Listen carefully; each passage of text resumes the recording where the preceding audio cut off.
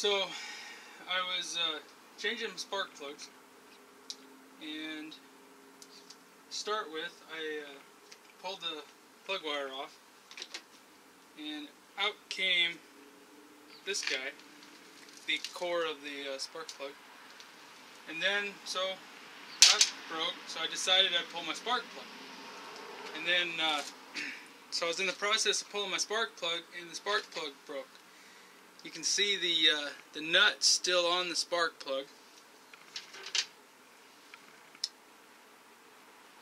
That goes in there like that. And there's supposed to be threads here, which all of that that's normally on a spark plug is still stuck in my head on my motor.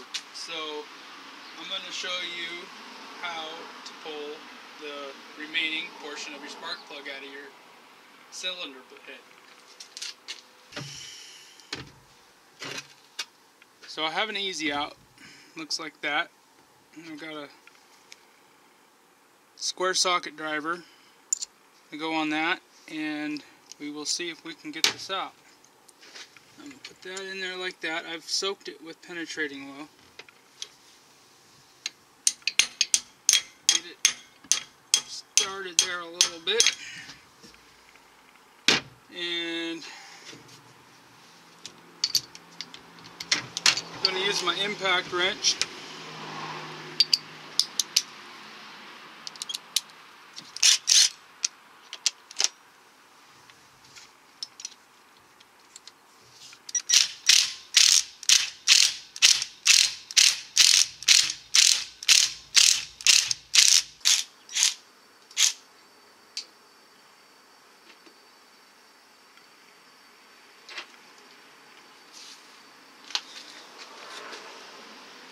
Well, there's our broken piece that we just took out.